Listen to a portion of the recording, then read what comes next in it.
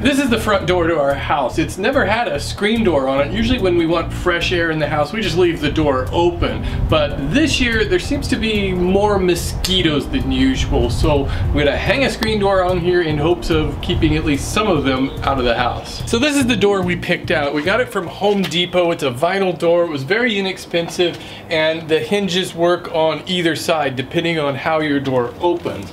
It's got this little channel that you can put on either side.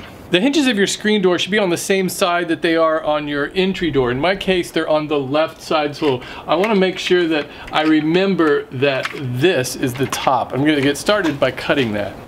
Measure 1 inch down from the top, draw a line, and cut it off with a hacksaw.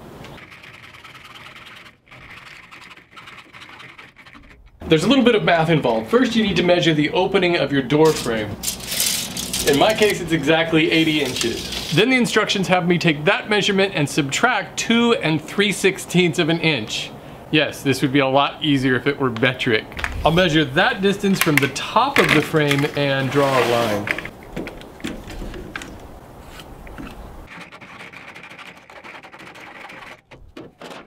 Now I can screw this in place 3/16 of an inch down from the top. I'll pre-drill holes for the screws.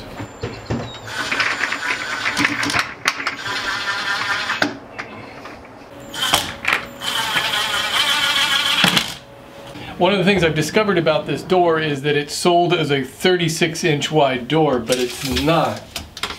It's a little over 34 inches, so you need to pull it out from this channel to make up that extra space. I guess that's to accommodate smaller sized door openings, but it's gonna make this a little bit more challenging. I can slide the door into that channel.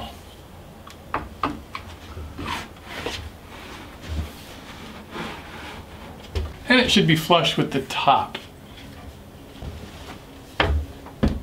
I managed to square up this door somewhat by shipping it from underneath and on the sides, and unfortunately I'm going to have to drill new holes in this side piece. I had to move the door so far over this way that I can't use the holes that they supplied.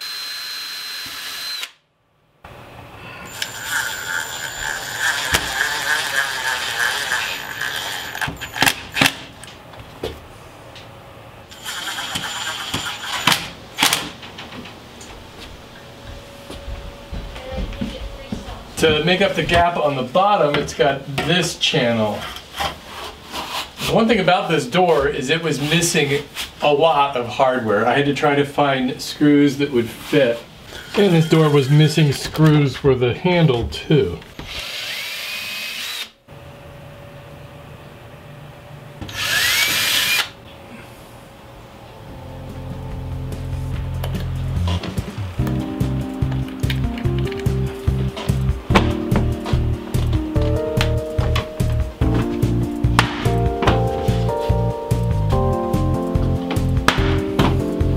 I hope this video helps you out in some way if you're going to install a screen door, and if you get any of those at Home Depot, they're probably all similar to this one. And I gotta say, it was really frustrating that not all of the hardware was in the package. If you found this video a little bit helpful, please take a moment to subscribe to Home and Garden for Mere Mortals. We have new videos on this channel every week to help you out with all kinds of projects around your home. Thanks for watching.